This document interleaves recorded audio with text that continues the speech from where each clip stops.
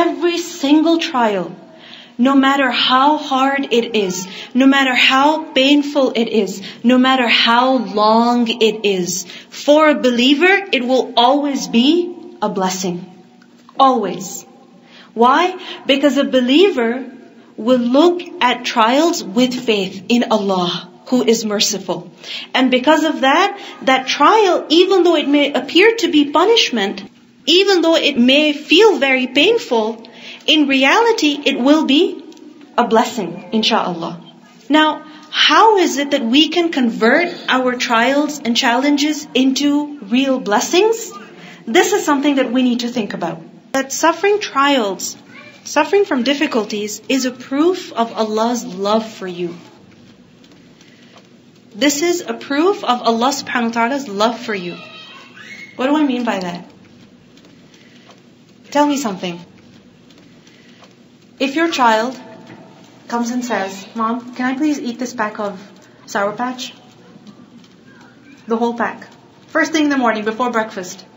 What are you going to say? No. What is he going to say? Why?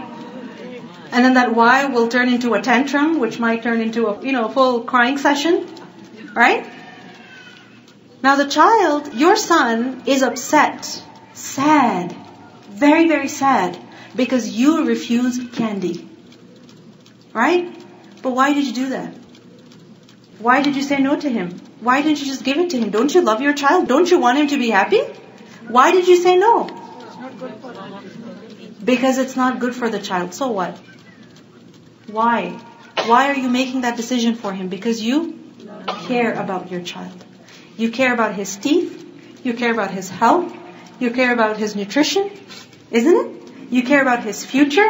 This is why you are depriving your own son of the very thing that he desperately wants and is crying for.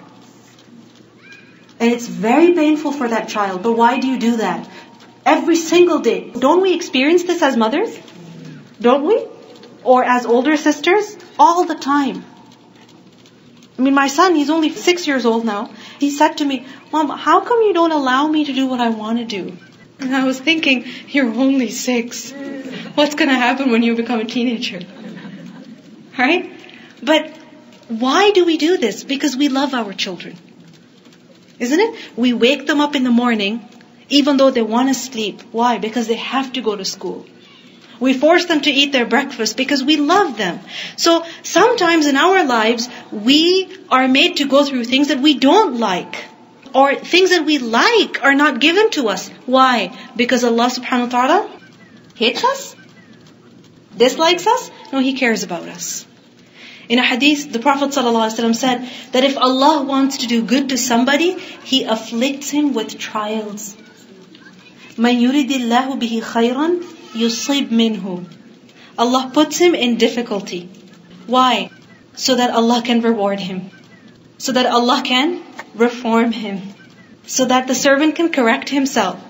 So that his sins may be erased. So that the servant can improve himself. So trials, difficulties, they're not meant to humiliate us.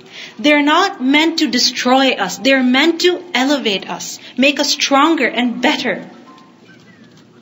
In a hadith we learned the Prophet ﷺ said that a person has a position near Allah. Meaning Allah subhanahu wa ta'ala wants that a person should attain a specific level, a specific rank. Alright? But this person is not able to attain that level through his actions. He's weak. For example, you set high goals for yourself. Ramadan just came and went. Right? We set goals for ourselves. I have to read the whole Quran cover to cover, at least once, at least twice, at least 3 times. And by the end of Ramadan, you're sitting wondering, I barely managed to read half of the Quran. You set a goal for yourself, but you weren't able to accomplish it. Right? You tell yourself, I'm going to get up tonight and pray tahajjud. And what happens? You barely wake up in time to pray one witr. Right? So Allah subhanahu wa ta'ala also has a certain rank for His servant. But a servant is not able to attain that rank just by his actions. So then what happens? The Prophet ﷺ said, so Allah continues to test him through what he dislikes until he attains that position. Allah subhanahu wa ta'ala will make that person go through difficulty upon difficulty upon difficulty. Why? So that because of his sabr, he can reach that high position that Allah subhanahu wa ta'ala has decided for him.